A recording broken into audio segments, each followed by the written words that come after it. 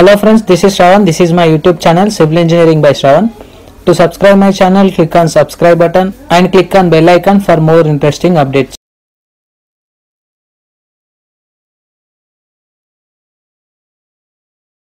In this video lecture, I will explain you what are the different types of parameters should be considered before analysis or designing of any kind of the building. So if you want to design any kind of the building which is related to your requirement, for example G+1 building or G+2 building, initially we have to assume some important parameters which are related to that respected area or that respected soil characteristics. Okay, so in this video I will explain you what are the different types of the parameters should be considered for designing of any kind of the building in Stato software or ETAP software, SAP software, Tekla software or any other software which are related to your structural analysis and designing software package. Okay, so I will divide these respected parameters into four types. First one is modeling part parameters, second one is analysis part parameters, third one is designing part parameters, fourth one is what we call foundation parameters. Okay, first one is modeling, analysis, designing and foundation. Okay, so first one is modeling parameters. So before going to designing of any kind of the structure which is related to your respective requirement of the building, initially we need to draw the architectural plan for that respected house. Okay,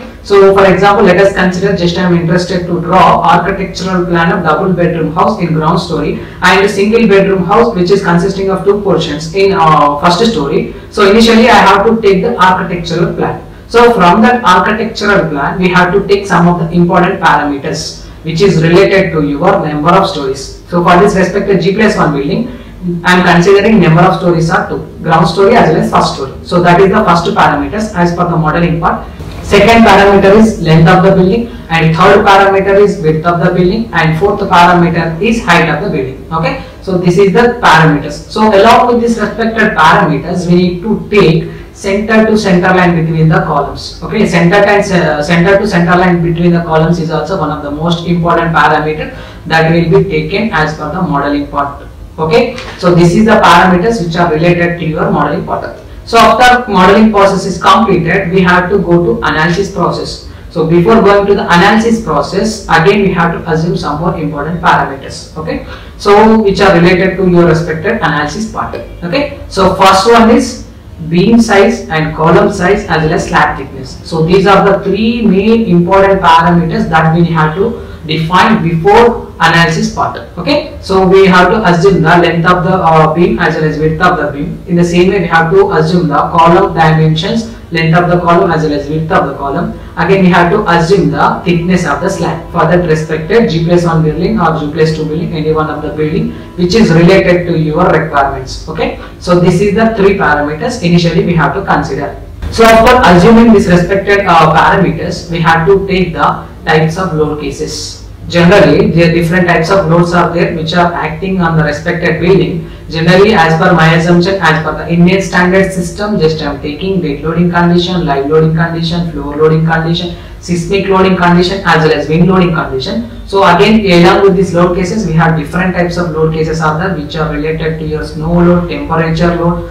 or other type of the loads. So we have to assume the load cases which is related to your respected building.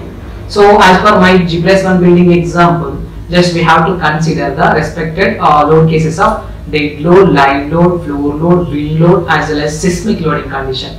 So as per the Indian standard system only just I am considering. So depending upon that respected system, just I am taking this what we call 5 types of the load cases as per the assumptions. Okay, so these are the parameters we have to assume which is related to the respected building. Okay, so now in that seismic loading point of view also we have to assume the different types of the zones. So generally as per IS 1893-2015 code, it was divided into 4 types of the seismic zones. So the major cities of the India was divided into different types of the seismic zoning conditions. Okay, zone 2, zone 3, zone 4, zone 5. I think I was already explained this respected concept in my previous videos. So please follow that videos. I will provide you that video links in above card link as well as below description of this respected video. Okay, so we have to take the respected seismic zone for that respected city. So along with that respected what we call seismic zone, we have to take the soil type.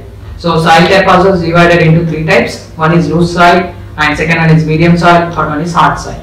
So we have to take any one of the soil condition depending upon your site requirements. Okay, so initially we have to test the soil conditions also. So that is also one of the most important factor we need to pick while designing any kind of the building. So this is the concept which is related to your seismic load. So as per the wind loading point of view, you need to consider the assumptions as per IS 875 code. So we have to take the parameters from the respected code. So initially we have to assume the basic wind speed value.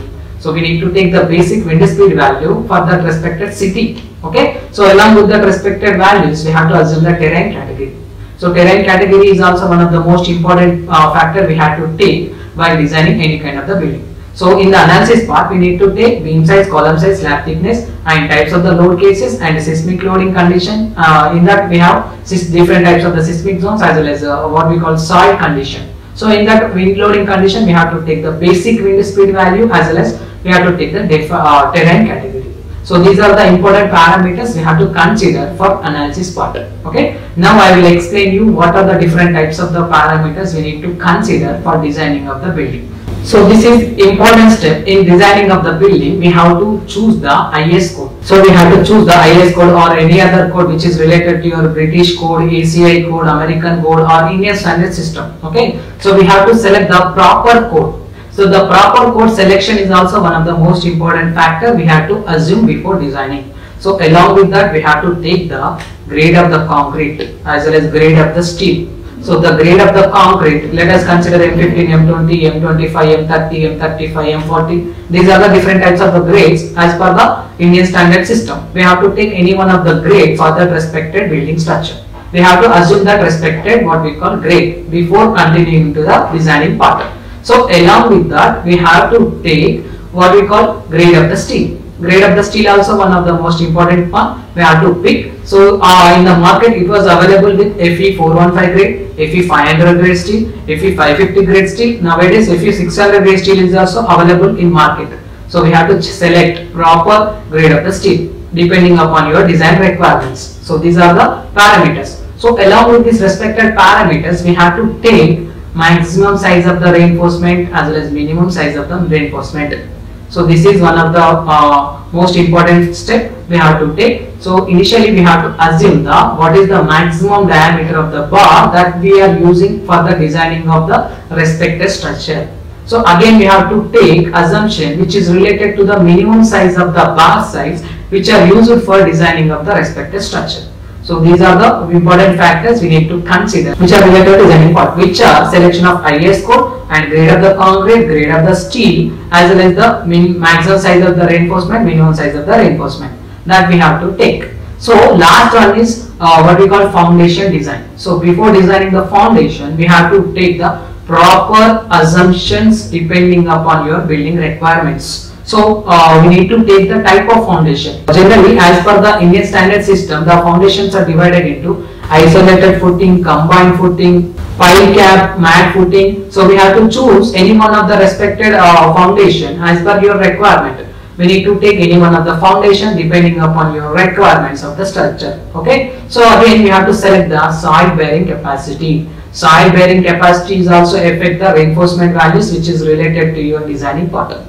So this is the parameters, different types of the parameters we have to consider before designing of any kind of the structure. So which are related to your respected what we call modeling part and related to your respected analysis part and related to your respected designing part and related to your respected foundation part. Most of the civil engineers and structural engineers will consider only these parameters 8 to 90%. Depending upon this respected data which is related to your respected parameters, we have to design the building structure. So whether it is comes under your G+1 building or G+2 building or G+3 building or G+4 building or G+5 building, depending upon the requirement of the respected person. Okay, this is the process we have to consider different types of the parameters before construction or before designing of the any kind of the building by using Scopus software, ETAB software, SAP software or Tekla software or any other software which is related to the structural analysis and designing part.